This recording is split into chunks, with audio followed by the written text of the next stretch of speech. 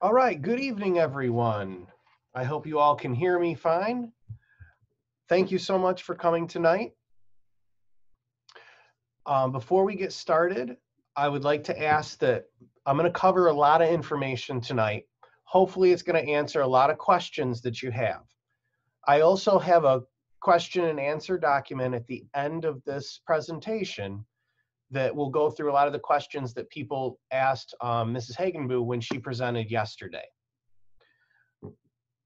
So as we go through the presentation, if you have a question, please feel free to put the question in the chat box, and you can send it to Mrs. Mead, and we'll end up collecting those questions, and then I'll create a document that will share the answers to those questions as best we can as we move forward. The topic of today is reopening our school building to welcome kids back. As we found out in the last week, the governor has allowed us to bring students back under some pretty strict requirements to keep safety. And you're here tonight because you are an incredibly important stakeholder of our school. You are the kids, the parents, our community, which is what we live for. So that collaboration and working together is our shared responsibility to do the best possible for our kids. The next couple of slides, I'm going to go through pretty quickly because Mrs. Hagenbu went through this yesterday.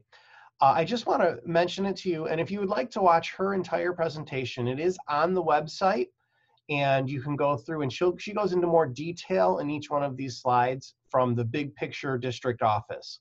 So I just wanted to remind parents that everything leading up to this point has been a rather large undertaking where we've taken a lot of information, questions, and feedback from the community. The steering committee here represents our administration and maintenance and all of the services that work for our kids. Our planning template, we started meeting early July. Our steering committee met. We had focused planning throughout July. Our school improvement plan met. Team, we had our parent presentation on the 28th. The Board of Health and Safety Committee met on the 29th. Our reopening plan was submitted on July 30th. So all of this is really fresh. All followed with the governor's announcement on August 7th. So New York continues to do well, and we want to keep it that way because we want our kids in school. Everything that we've done has been driven through our mission and vision. Community-centered, collaborating, critically thinking, problem solving, how we can make our school the best place for our kids under these circumstances, and communicating that to you as our school community. The guided principles we used as we went through this: ensuring the health and safety of our students, supporting the mental health and wellness of our students, staff, and families, prioritizing high quality instruction, providing equity of instructional access, communicating clearly and consistently with student, staff, families, and community members, and continue to collaborate with flexibility in an ever-changing world. Boy, is this an ever-changing world. Ms. Hagenbu yesterday said this happens once every 100 years, and that is pretty much right. I've never seen anything like this in my time on this earth either. But the good part is we got this. We're going to make this awesome, the best possible for our kids. Throughout this presentation, I'll be focusing on these 9 specific areas as we go through, but I'm going to do it through the lens of what it's going to be like for your child as they come to school. All of the resources we had to use to create this plan, the New York State Department of Health, the New York State Education Department, and in particular, the New York State Department of Health, because their requirements are very specific. We have to have a phase-in plan for the number of students and faculty and staff we can have to return in person. We have to ensure appropriate social distancing. We have to have a plan for face coverings at what time. And we need to be able to clean and disinfect the building on a regular basis to keep our entire physical plant safe. Transportation. When we're on a bus, face coverings have to be worn at all times. Appropriate social distancing whenever is possible. Food service, we need to come up with procedures for on-site and remote service for our families. So even when they're not physically in school, we need to provide nutrition. Screening procedures and mandatory health screenings for all, including temperature checks. School health offices being isolated in a safe area in which anyone who has a symptom of COVID-19 can be quarantined for further evaluation and decision-making. And contact tracing. This was one question someone had asked yesterday in Mrs. Hagenboo's presentation. Basically, contact tracing just means if someone ends up being positive of COVID-19, we can then go back and trace where that person has been and the contacts that person has had and share it with the health department so that we can then reach out to anyone who may have been exposed. So signing into the building, signing out of the building, all of those things allows us to know who was here and when and who showed symptoms, if anyone shows symptoms. Hopefully no one. We also took a lot of feedback from our community. Our steering committee, 12 members, administration and management services. We had 57 advisory members. We had a school improvement team with parents and students. Our faculty and staff has been surveyed and met with, and we've been reaching out to them with over 104 responses. Our parent survey garnered 494 responses, and our student survey garnered 173. So this has been a truly collaborative process in which we want all stakeholders actively engaged and aware of what we're doing. So, what are some of those health and safety procedures that we're talking about? Now we're going to start getting into a little bit more of that detail. Each part of our processes in the building when we start school are going to be all focused around these 6 areas. Health checks, health and hygiene, face coverings and protective, personal protective equipment, social distancing, cleaning, disinfecting, and management of ill persons. So everything is going through that lens to take care of our entire school community. So starting off with our building procedures for adults. So to the left of the screen, you'll see our daily self-screening tool. Every single adult that enters this building is going to have to attest that they haven't tested positive, they haven't knowingly been in contact with someone, they haven't experienced any symptoms, including a temp over 100 degrees. They have not traveled internationally to a widespread community of where COVID-19 is an issue. So every time an adult comes to enter the school, we've limited our points of entry, other than when students enter, and I'll explain that in a little bit. All adults enter the building must take their temperature. There's a no-touch thermometer at each entrance and attest to the self-screening assessment tool. Any person who has 100-degree or higher temperature will not be allowed to enter the building. All persons must wear a mask in the hallways, common areas, and any other place in which they cannot socially distance at 6 feet or more.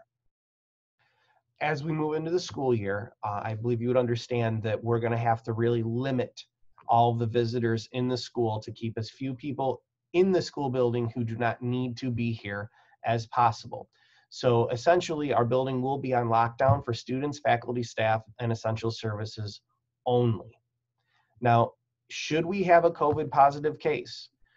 You're going to hear this answer a lot to a lot of your questions. The Department of Health will be the ones guiding us in our next steps. So You'll notice as we go through things, when we ever have a question about the health and safety of our folks, we're going to go to the Department of Health and they are going to guide us because they are the professionals in dealing with this area. As for students, so our students must wear a mask in the hallways and common areas and any other place where they cannot socially distance at 6 feet apart. So it's the same rules as the adults. Now, we are going to ask some help from our parents, and I'll talk about that in just a little bit.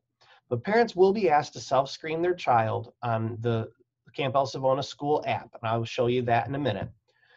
Every child that comes into the building is going to be screened with a temperature check.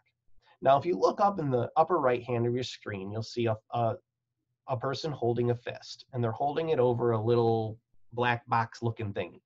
That is going to be installed at 3 of our entrances in our building for students when they come in the school. So when a student comes in, they're going to pass their hand underneath this device. The device is just going to blink green if their temperature is below 100. It's going to blink red if it's above 100. If it's above 100, then we will have the nurse screen the student and recheck them with a very reliable temperature. And then the nurse will make a decision based on that and talking with the child, whether the child would be sent home or not, based on the symptoms that present. So our nurse in the elementary building is going to be the one who is going to be that final health professional who screens a parent. Now, more on our health and safety procedures and how we're going to teach our children. This is the most important part. And the thing that makes me really excited about our school is we have been working on what in education lingo we'll call a multi-tiered system of supports for our kids, not only social emotionally and also academically. So we created a whole tiered system of teaching kids behavior. This is no different than our roars, except we're going to call it pause. Put on a clean mask, always practice safe distance, wash your hands, and sanitize. So you'll notice we have two posters that will be around our school, along with a lot of other posters from the Department of Health reminding us of how to be safe. And each one of them is meant to connect with either the primary or the intermediate level kids. We always protect themselves by practicing pause. So our teachers have created lesson plans where when our kids come to school, we're going to be able to explicitly teach them what it means and how to safely put a mask on and take care of it. How to, in a kind, good manner, practice safe distancing. How we wash our hands constantly, and how we sanitize and clean the areas around us. It's the idea of showing respect, taking ownership of our behavior, having a positive attitude, being responsible, and being safe in our school. For teaching and learning, our plans. If those of you who watched Mrs. Hagenboo's presentation yesterday, you know that we're starting school in a hybrid model. This means some students will attend in some days and learn remotely in others. It allows staff to implement all of the required health and safety protocols on school buses and within school buildings. As I continue into the details of this, I'll explain how that works. The hybrid model will also allow students to transition back to school by practicing and becoming comfortable with the new social distancing and masking regulations.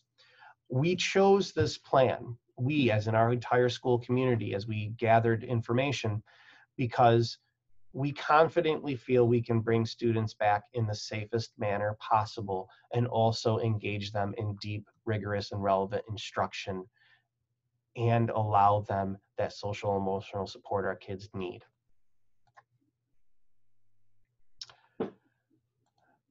Now, the hybrid model, we're slowly getting into more of the details here. The elementary school day is going to start at 7:40 in the morning with all of our faculty and staff reporting to work, and at the same time, our students will be able to start entering the building. Between 7:40 a.m. and 8:05 a.m., students will be entering the building, and we're going to shoot it trying to start instruction at 8:05 a.m. So the technical start of the school day we're going to look at is at 8:05 a.m. Our dismissal time is going to be a little earlier than last year. At 2:25 p.m., primary students dismissed, 2:27 intermediate students, with the buses leaving around 2:40 p.m.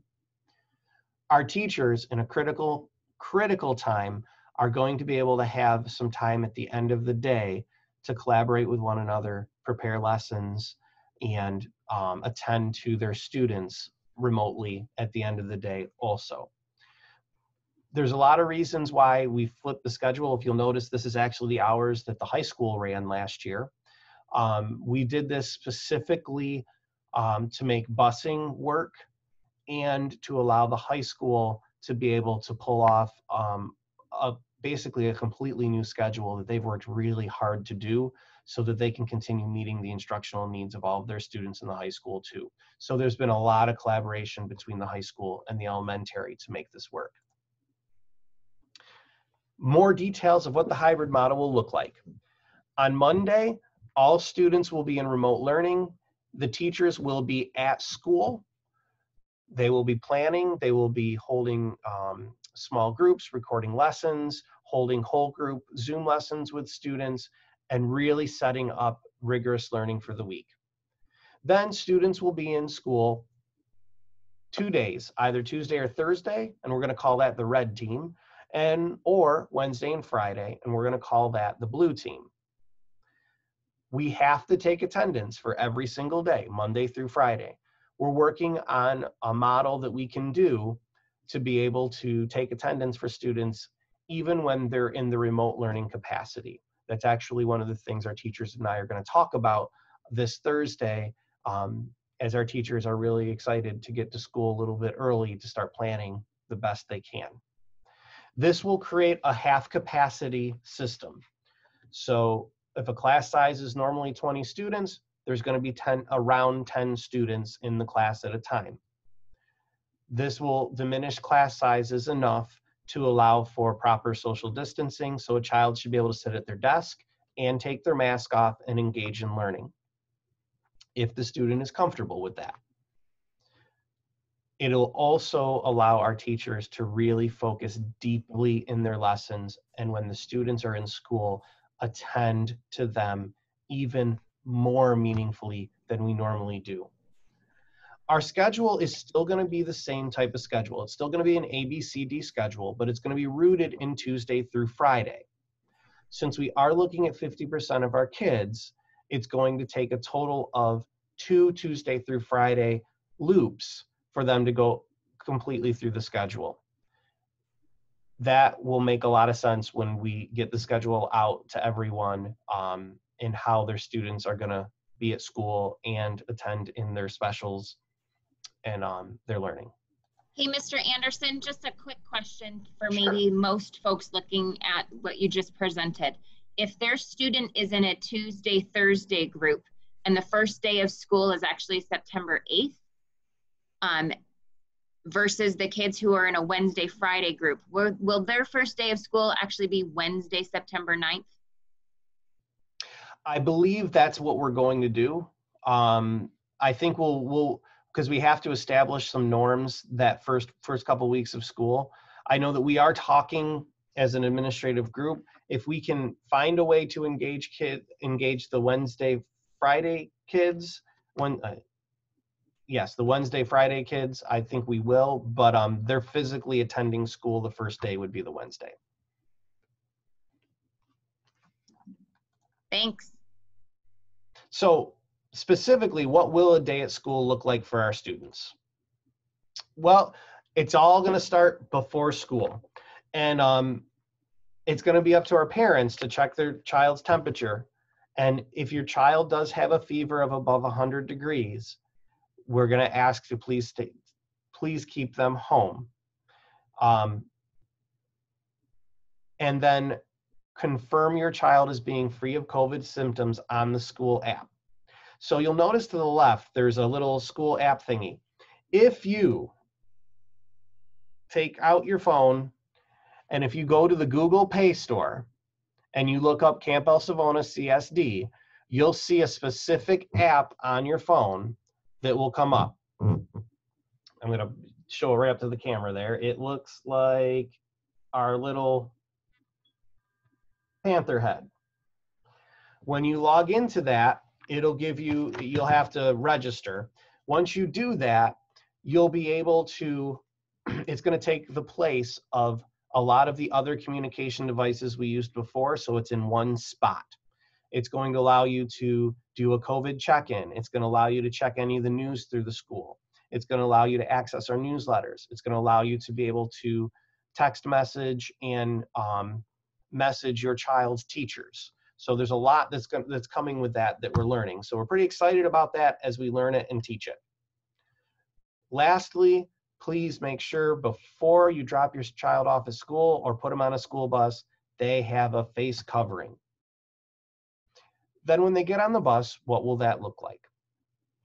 Well, the hybrid model, one of the main focus about areas with it was to get less kids on the bus so they can be safe on the bus. We are looking at putting one student per seat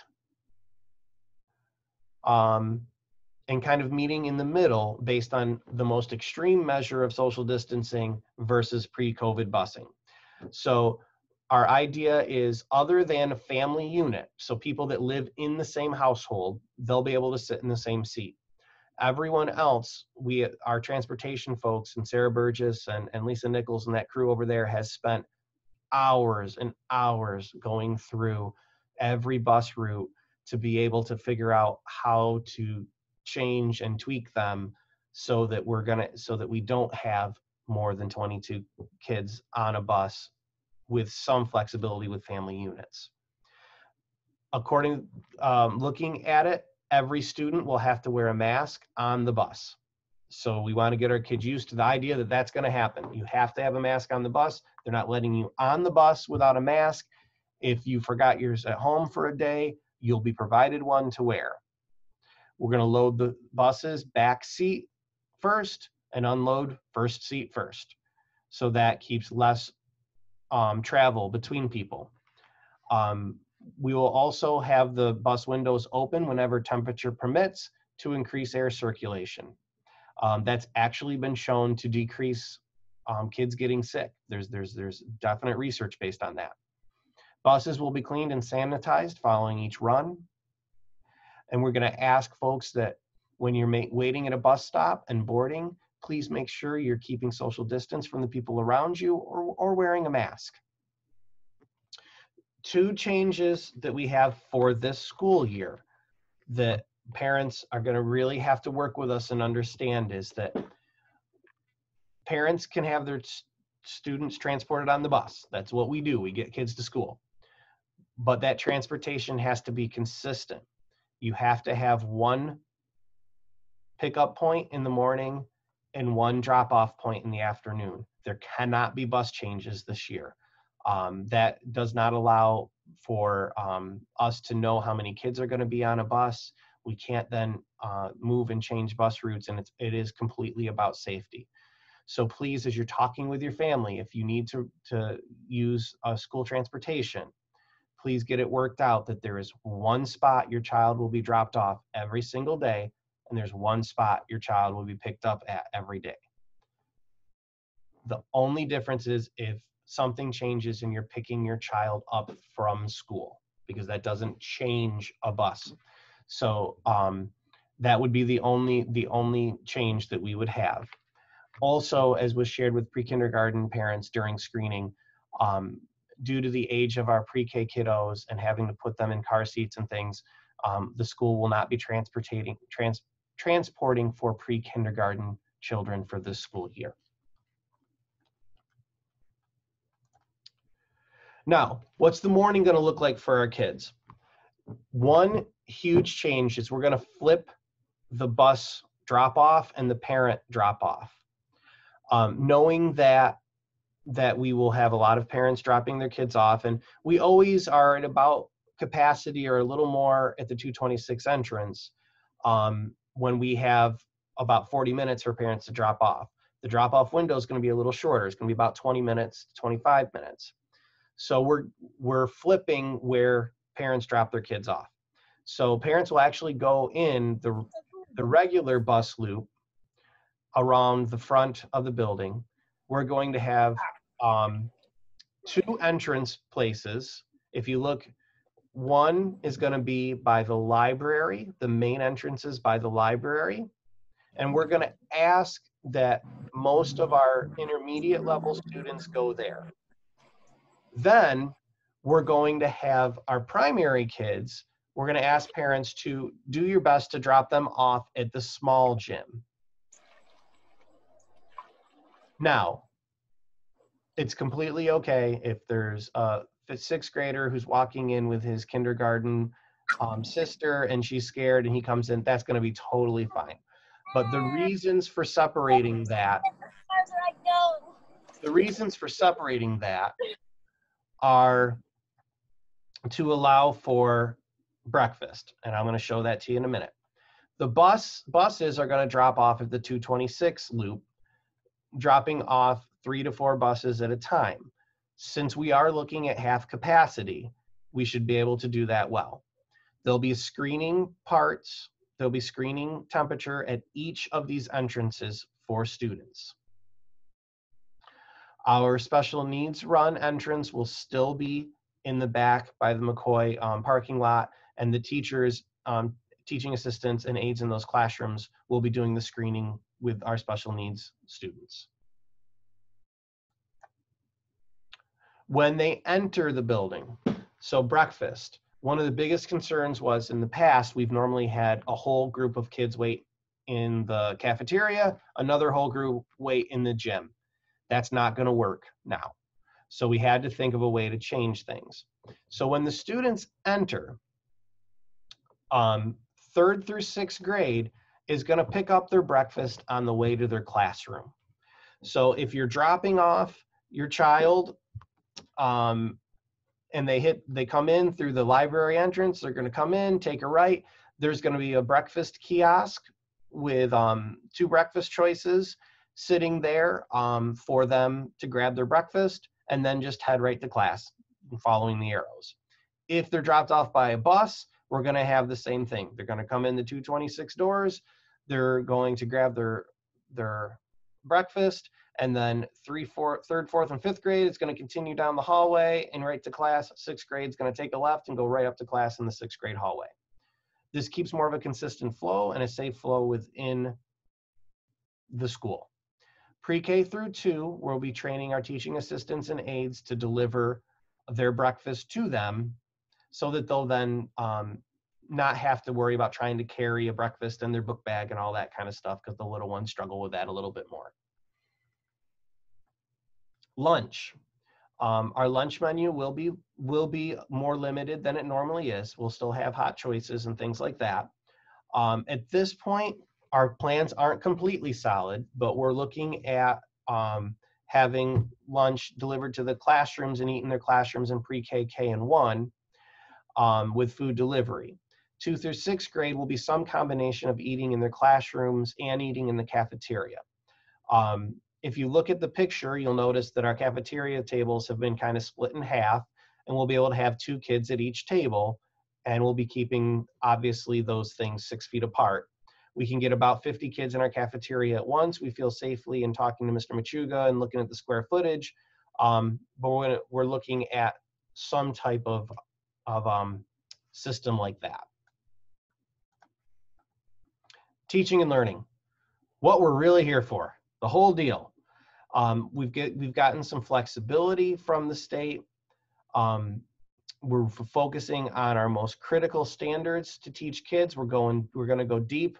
We're going to have smaller class sizes to really work well with our kids as we go. We're going to have that intervention and that multi-tiered system of supports.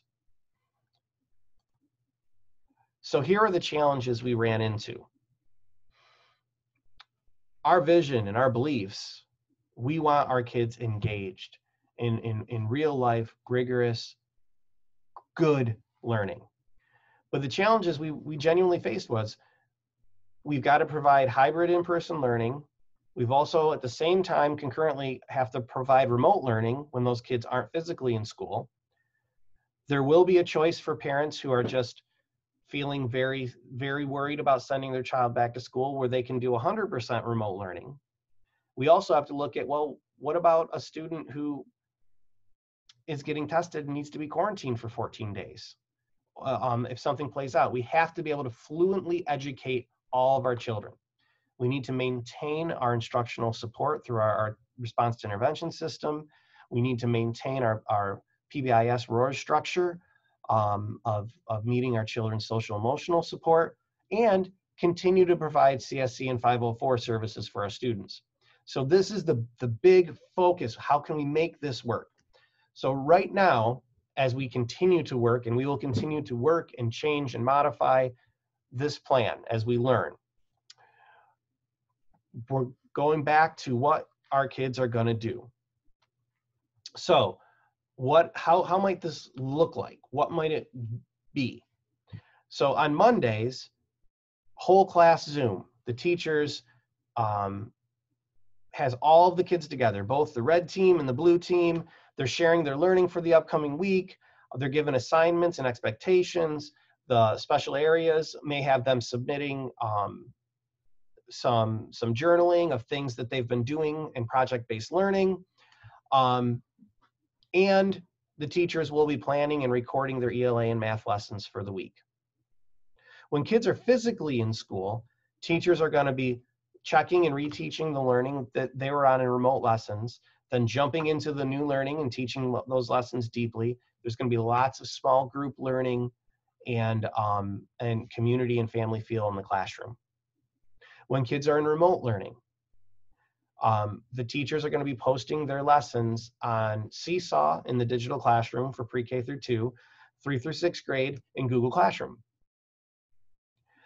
We'll also require the completion of certain online learning programs, for example, like iReady.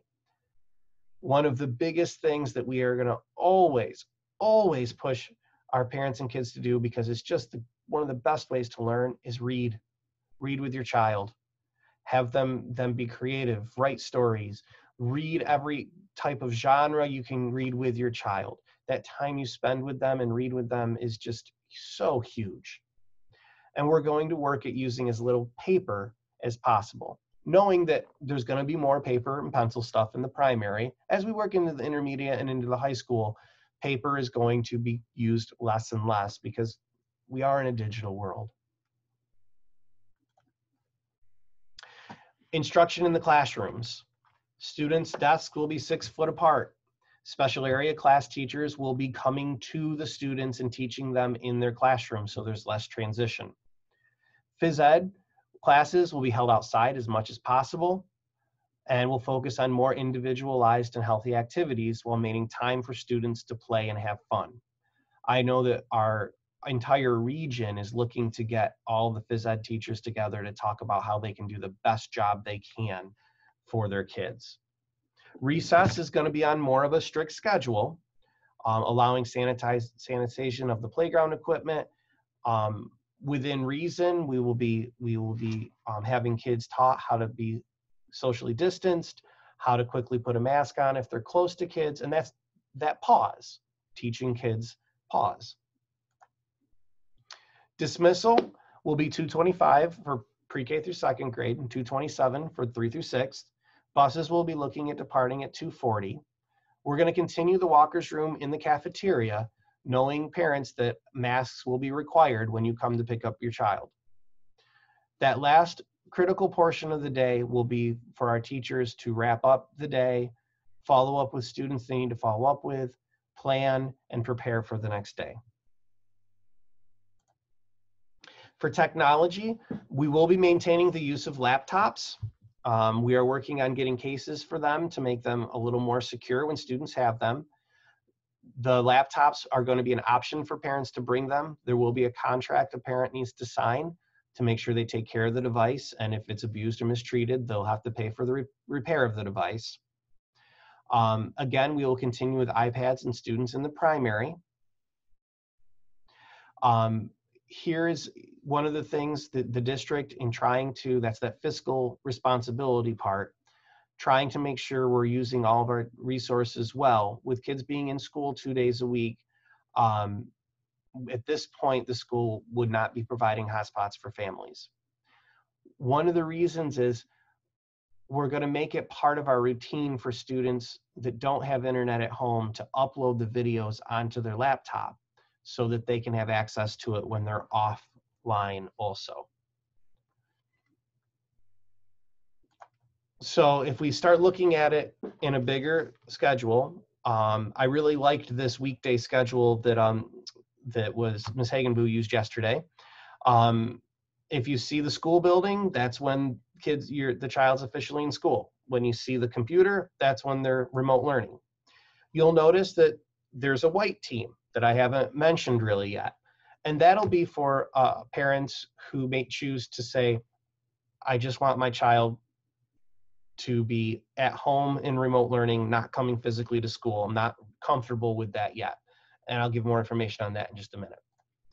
Now, if we look at what that schedule might look like and how they might be engaged, here's an example of a student who's on a red team. So they'll be in person on Tuesday, Thursdays. Wednesday, Friday, and Monday, they'll be in virtual learning and remote learning. So as we can see, this is just more of a, those of you who want a visual for what each day could look like for our students. Trying to educate the whole child, focusing on our core subject areas, making sure our instruction is deep for our kids. Now, when we spoke about the 100% virtual model, this Thursday at 5:30, there'll be an informational Zoom meeting for those that are interested in this. So if you're sitting at home and you're worried to send your child to school and you're like, you know what, I think I might want them just to be in online learning. Some of the criteria is a parent has to have reliable internet. They have to commit to virtual instruction for a minimum of a marking period. So we're going to do it marking period by marking period. That way there isn't a huge flux of kids coming in and out, because our hybrid model is going to take a lot of work from our folks. They've got to be able to provide daily adult support. In this model, students will be assigned a teacher, so they will be part of a class, participate in daily instruction and complete all assignments, and have, they're not going to have a lot of in-person contact with school personnel for instruction. All of it's going to be online or virtual, which is the reason why a parent would want to choose that. If you are interested in being part of that presentation, please email Chris Gill, who is our Director of Curriculum Instruction. Her email is down there at the bottom, chgill@cscsd.org. And she will get you information about that presentation this Thursday at 5:30.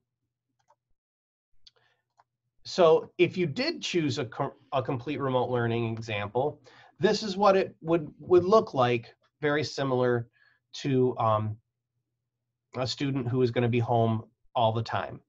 They would have pre-recorded ELA and math lessons and class work to submit in a digital classroom. They would continue with the same types of supports and programs that we have at school, like, for example, iReady, RazKids, iExcel, depending on the grade level.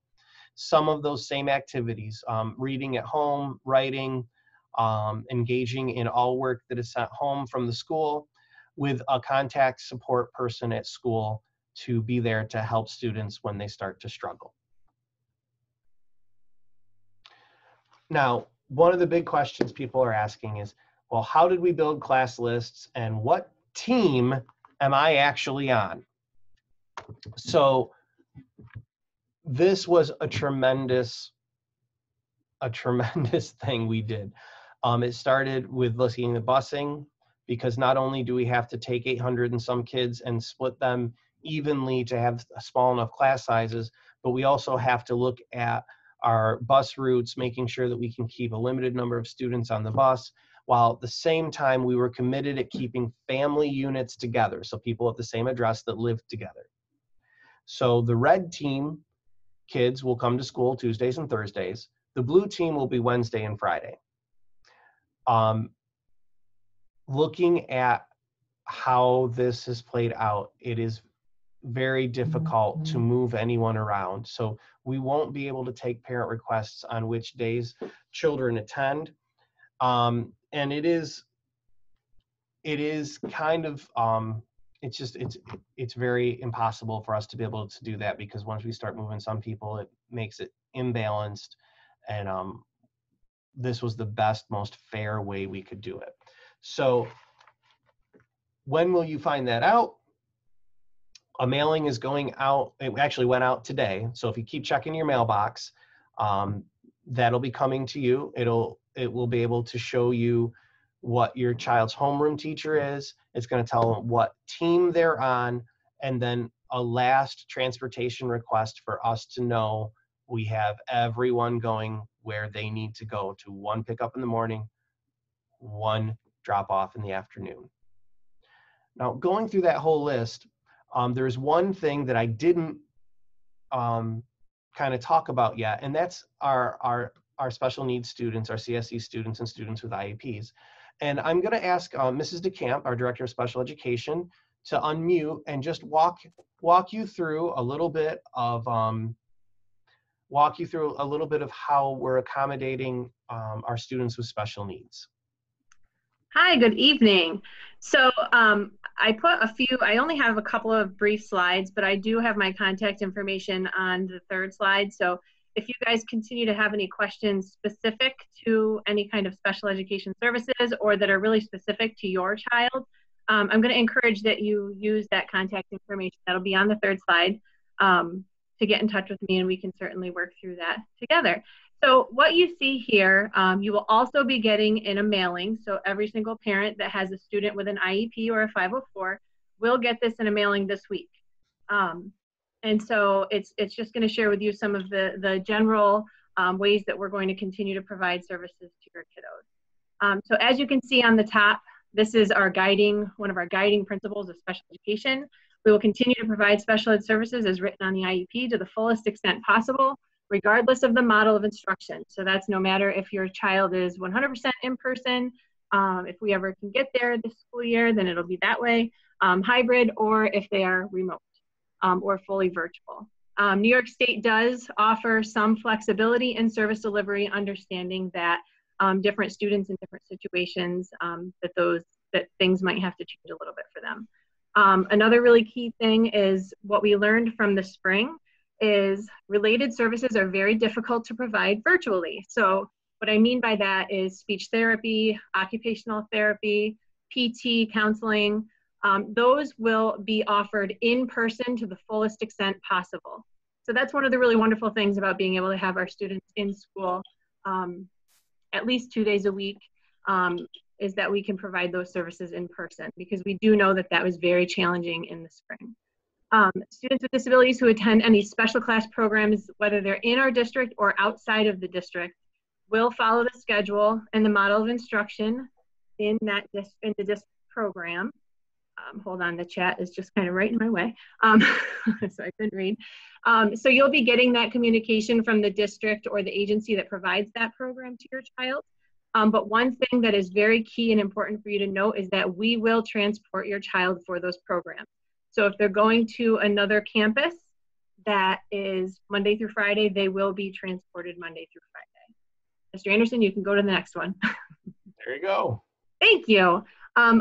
As we did in the spring, but even more so this year, we will continue to provide services, monitor progress towards those IEP goals, and communicate that progress to you.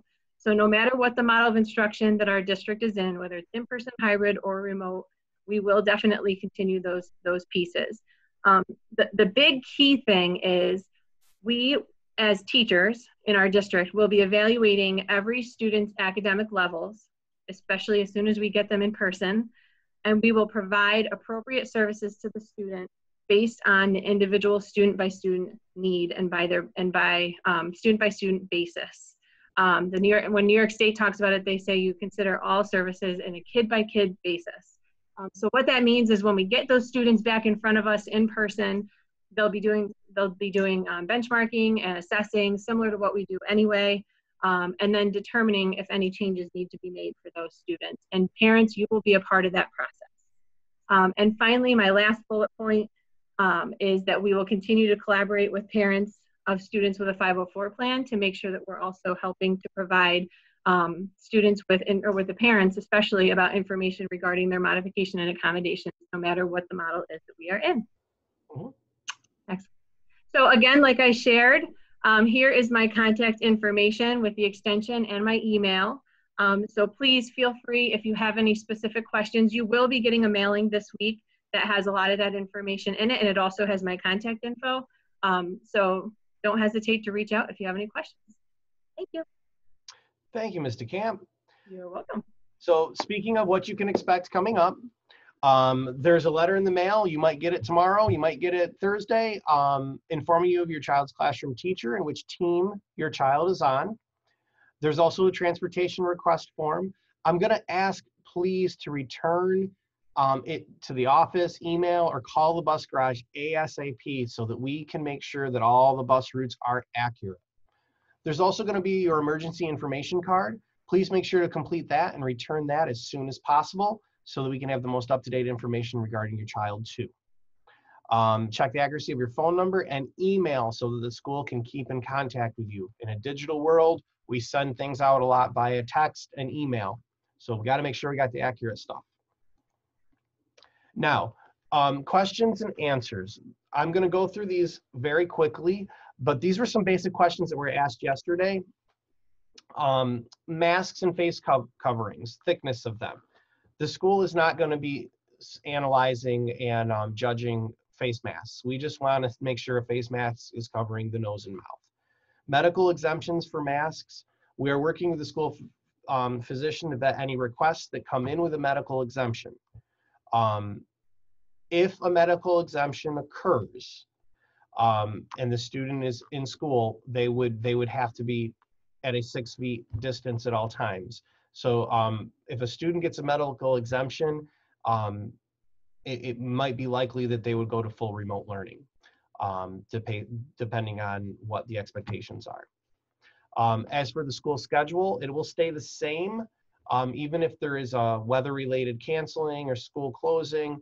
The ABCD day is going to stay rooted in a Tuesday through Friday. There was questions about a disinfecting protocol of playgrounds. Maintenance will be on a schedule to spray and wipe down high-touch traffic areas on the playground several times a day. PE class and children with asthma, there's a parent concerned about that. Children will be allowed mask breaks and will not be required to wear a mask when 6 foot apart or 12 foot with high strenuous activity. The big thing is communicating with your teacher when you might need a break. If a child is sick at school, do they have to be tested for COVID every time? That's not our call at school. If a student is sick, we're going to have you take them to the doctor. It's the doctor's choice whether they test for COVID, and then the doctor will have a specific form to send back to the school letting us know when your child can come back to school. So that's a Department of Health and doctor thing. Nurse screenings. There's a question about LPN at the high school and our registered nurse here in the elementary.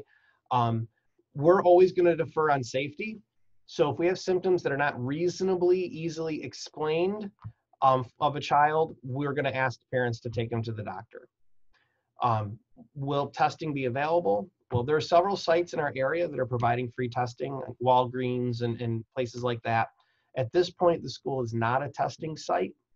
If they come up with a quick test and the governor says something different, maybe that'll change, but that's where it is now. If I keep my child home with a low-grade fever, do they still need a doctor's note to return?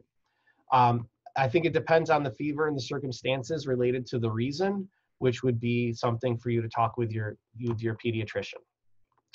Will the school require students to take the vaccine once it is available, or require flu shots? The school will do what New York state law tells them. That's not our decision at school. We don't. We have to do what the Department of Health and the law tells us. So that's out of our purview to make a decision for school. What happens if there's a positive case in the classroom? The Department of Health will tell the school what to do. What happens if a teacher is absent? We're going to run the same protocols we have in the past. If a teacher is sick, we're going to work to get that teacher a substitute with good plans to continue learning in the classroom. Some concern about what type of disinfectant the school will be used. Is it state regulated? We're using QT3 from Hilliard Corp. This is being used by many of the local schools also. And we're also using a spray and go from company Vasco is also being used. The school has an MSD information sheet for all cleaners and disinfectants. Any parent employee can ask to see that to get more information. If a parent chooses to do 100% online, can my child come back to school when school fully reopens? Yes, we would probably be doing it based on marking periods though. They'd finish a marking period and then be able to come back so that we're at a really clean start. What happens if my child has a hard time breathing wearing a mask?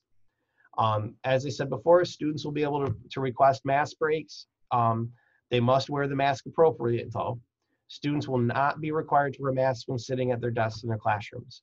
One of the reasons why we chose this model was because we felt it was probably unreasonable to expect that every child from 4 years old up to 18 is going to be able to wear a mask the entire day in the appropriate way. So we're working those things in throughout the school day. Cafeteria line, all students will be required to wear a mask and be safe. Questions about the fall musical. The school is committed to practicing and putting on the musical while practicing all safety protocols. What that will look like is going to depend on what happens in our region and what the expectations are. If a parent wishes that their child wear a mask all day, will the teacher respect their wishes? Absolutely. There are going to be some teachers that are going to choose to wear a mask the entire day, and that's okay. There's going to be some kids that choose to wear a mask the entire day and their parents want them to. That is totally okay. This is about our comfort level to be safe with each other. Focus on emergency drills. We are making revisions to teach the appropriate response in a drill while not requiring to put students at risk. So for example, having Johnny show us how to hide in a corner during a lockdown drill in a safe manner, so that the other kids can see and practice, but not necessarily put each other at risk. If we were to have a real emergency though, the emergency trumps everything else. So if we did have an emergency where we had to evacuate the building immediately, every single human being in the school would mask up and we would get on buses and we would go and we would be as safe as we could responding to what is the emergency at the moment. Now, is there a timeline on how long hybrid learning will go? Well, the district will be looking at all options at the 5-week mark to make further decisions moving forward. Our goal is to get all kids back, but we can't do that until certain restrictions are lifted so that we can safely do it. That safety piece is always going to be the most important thing. Now, if a student stays home and they're not feeling well, can they still attend remotely? Yes, I think it's going to be based on how the student feels. There's a possibility that a student might be quarantined for a period of time. If they are, absolutely. We want them connected in learning. That's why the hybrid model allows us to fluidly work back and forth for those students. Next week, a parent newsletter will be mailed home to all elementary parents with more specific information regarding the start of the school year. The newsletter will also be sent digitally to parents. This meeting will also be sent to parents in a digital form too, as we prepare for school to start. I'm a parent too. I got a student in elementary, I got a student who's just going into the high school. I have to take my principal hat off every once in a while. And I have to think as a dad, in the meantime, what can I do as a parent to help my child? Well, I think teaching pause at home is a great start. Getting our students to feel comfortable understanding why we need to be a little bit physically apart, why we need to really wash our hands a lot, why wearing a mask is okay and it's fine. It's about keeping us safe. That has to become the norm for our students for now. And when we saw the pre-K kids come in for screening, they did such a great job. They don't know the difference. So to them, it's becoming more regular. This is what we do to keep people safe. When I think of the other part, the social emotional part, I can't help doing that without thinking about Mr. Rogers. And I think about how we've established our ROARS framework. And I look at our mind, taking care of our mind, body, heart, and soul. Our students, our children, they look up to us for how they feel about the world around them. If we show them hope, if we show them understanding, if we show them how we can do things we might not want to do, but we have to do it for the moment, we teach our kids resilience. And as Mr. Rogers says, when I was a boy and I'd see scary things in the news, my mother would say to me, look for the helpers. You'll always find people who are helping. To this day, especially in times of disaster, I remember my mother's words, and I'm always comforted by realizing that there are still so many helpers, so many caring people in this world. And that is the truth. And that is what we will do as a community. We will continue to support each other, continuing to grow. I know there's a lot of parents, myself included, that is trying to figure out, okay, my kids are remote learning. I work a full-time job. What do we do? I know ProAction has created an hotline to call to ask to help find childcare services if folks are looking for that. And if there's any of you out there who are thinking of providing childcare, there is some trainings and things that you can take to allow you to be able to do that. So this information, if you're interested, there's a webinar providing childcare in the home and what you need to know that is sponsored through ProAction. If you give them a call, they'll be able to set you up with that. You can also go to the ProAction website and they'll give you more information too. Beyond that, what are our next steps? Well, today we're all talking. On the 13th, if you're interested in just all online learning, there's an information session, and I'd ask you to email that email, chgill@cscsdu.org. August 14th through September 8th, we're going to continue educating our staff, working with them to be ready. This Thursday, we're going to have about a lot of teachers here that are going to be working to help solve the problems we're still trying to figure out. But as I end this presentation and let you know that we're going to take the questions you've asked in the chat feature and continue building a question and answer document. But I would say that as we wrap up tonight, always this is our school family. These are our kids. These are our teachers. And this is why we're here, and this is why we do this. I want to thank you so much for spending the time with me today. I will work very hard to answer questions people have after this. I do have to move on because Mrs. Mead's going to be doing a high school presentation, and I know there's some of you that need to jump on that. If you have any other questions, please don't hesitate to reach out to the school. Thank you. God bless. Panther strong. I will see you later.